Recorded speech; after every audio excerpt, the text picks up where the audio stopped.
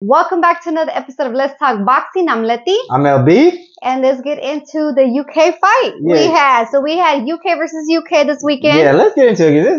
This was pretty interesting. Let's get into it. Yeah, so we had Liam Smith, aka Beefy, out of the UK versus Chris Eubank Jr. out of the UK as well. Yeah. So wow, what a fight.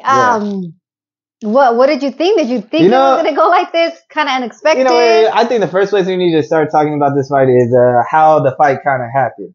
And all the buildup. I mean, that was the most exciting part of this fight. It really was. Just the back and forth, the trash talk.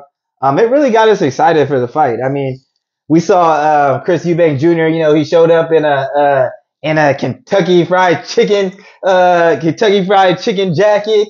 To the press conference, and his thing that he was saying throughout the whole thing is, oh yeah, I only need to be 50% will get the job done. And so that was his thing, leading up to the fight. And there was a lot of back and forth, and it ended up, turning personal. I mean, what did you think about the build up of the fight? I thought the build up was good. I thought that Eubank was kind of getting to Smith when he was talking in the press conference. I feel like he got to him a little bit. And I feel that's when Liam kind of started throwing some personal stuff like your hairline and I never seen you with girls and he said once he touched on that hairline, it got personal. Then Chris Eubank just started letting it all out after that. Yeah. But it was back and forth, and it made us we were just excited for the fight, just to see it. Yeah, especially since we didn't get that Conor Banks fight. We wanted to see Eubank back in the ring. So really kind of like you said, we're really let up and got it even more exciting was the trash talking that they were doing. Great build up. They did a great job selling the fight. They really did. Especially him with that 50%. It seemed like he said the same thing with Conor actually. 80% or something like that in those lines. So it seems like it's his trend to say. But good build up to the fight in the UK. Walk us through the fight. Yeah, so that was the build up. And so, coming to this fight, we were just excited. Sometimes when there's bad blood, it makes for an entertaining fight. And so we were excited to see it. So as the kind of fight as once the fight started, it was a fill out round. Chris Eubank really was out there trying to establish the jab from the beginning round. And, he started to get loose, started to loosen up, but really not too much happened, in the first round. Liam Smith, he was operating out of that high guard, he was, kind of putting on the pressure. He was the one that was on the front foot while Chris Eubank was pretty much on the back foot. But what'd you think? What'd you kind of think about the fight? First, actually, I thought before what happened, was I thought Eubank was winning the fights. The first round, like you said, it was kind of a fail. Eubank was trying to establish the jab, but it wasn't like an effective jab. So I kind of seen Liam kind of take over the first round. But after the first round, I was like, okay, Eubank, you got to step it up to 60% because, he was like, I'm going to need 50%. I was like, you got to step it up. So second and third round, I think Eubank had those rounds. He was definitely more effective with the jab. He was moving around the ring more. And he was holding on when Smith was getting some, success or when he was closing that distance when he closed the distance on him, he did. Eubank was wrapping up more. And I think he was doing good again, using the jab and keeping Smith out. And then it got to the fourth round. But I'll say this. Before we got to that fourth round, even when we were watching the fight, I told her, I was like, oh, it looks like he's starting to warm up. And that second and third round, especially at the end of that third round, you could definitely tell he was loosening up, and he was actually landing a lot of clean shots on Liam Smith. He was actually trading a little bit more, and he was throwing that uppercut. And he's been known to have a good uppercut, and you can see that he was landing that in the second and the third round, and it was being effective. His right hand also started to come alive in the second and third. You were saying he started to throw those uppercuts. I think that's what he needed because he was having, and like we said, he established his jab more. And every time he did a little bit more of combinations or just did something else besides the jab, he was having more success and hurting Liam as well. Now, coming out of that third round, I was like, okay, he's about to start, taking over the fight, especially the way the third round ended. So when the fourth round started, I expected the round to look a lot like the third round, you know, where he would continue to separate himself. And if that was not the case, as he got caught in the corner, and he was a little bit too comfortable. And instead of, you know, wrapping up or putting his hands up, you know, he just tried to use his athleticism to kind of get out of the way of the punch. And he got caught. He got caught. And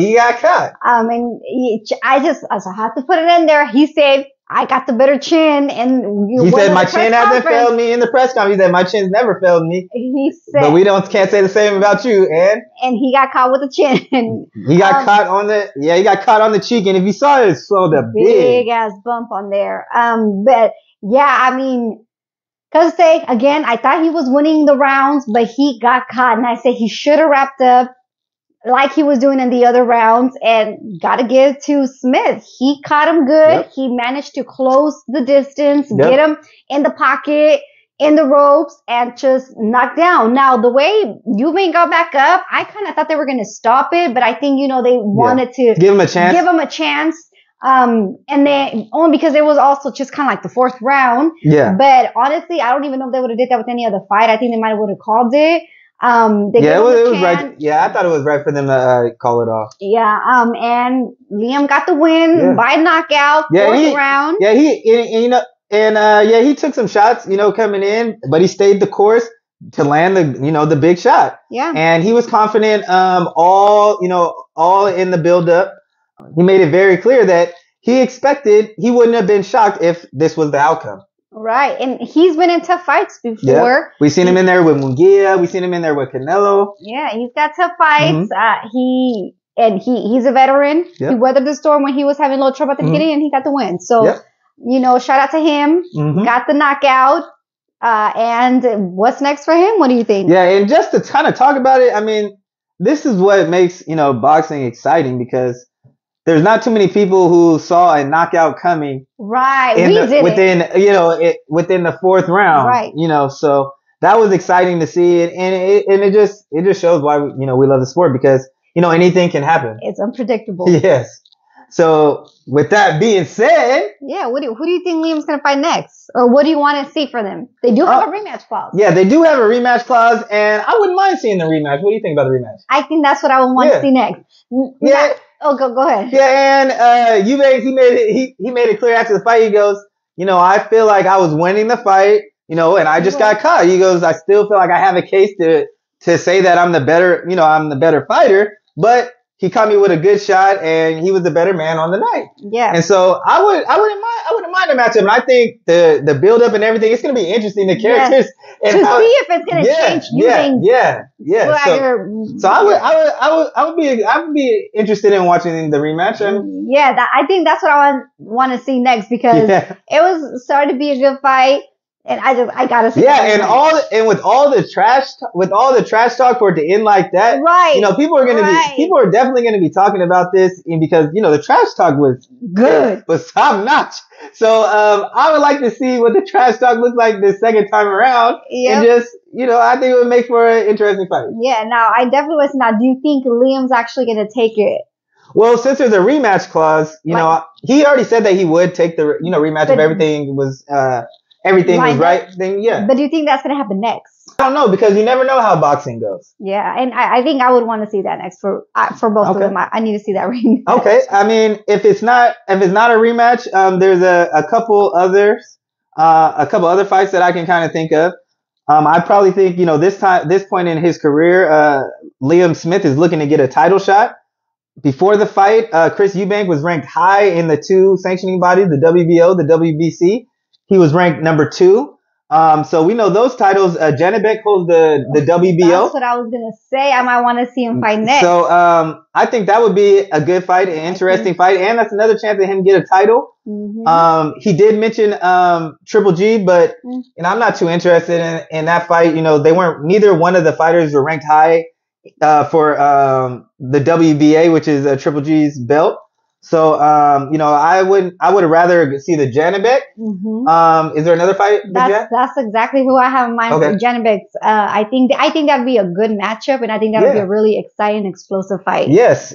And because we've already seen him in there, the other person that was high in the rankings was Munguia. we've already seen, how that went. So I wouldn't mind the Janibek, or, with him being high in the WBC, Carlos Adames. Carlos Adames is, he is I believe, in line to be the WBC champion if Jamal Charlo vacates, because he's next in line. I believe he's either the interim champion or I believe he's the interim champion for the WBC. That could be a fight in the States if he wanted to come to the States. But I think those three would be good. Janibek, either Carlos Adames or the rematch. Yeah. I really want to see the rematch. I really want to see the rematch, and then whoever wins that, get a title. Yeah, and if you look at that crowd, I mean, I'm sure they wanted to probably see the rematch too. Yeah. I mean, it was a packed crowd in there. It was a huge crowd. The UK, they always come out for they come out and they support. They come out and they support. That's what's up. So I think that would be that probably be the bigger fight. Yeah. So I wouldn't mind seeing that rematch. But I like those other matchups too. Yeah. But that's all we got. Let us know what you guys thought about the fight, or how you thought it was gonna go. But that's all we got. Thanks for tuning in, y'all. And don't forget to like, comment, and subscribe. Or talk your shit. And we out.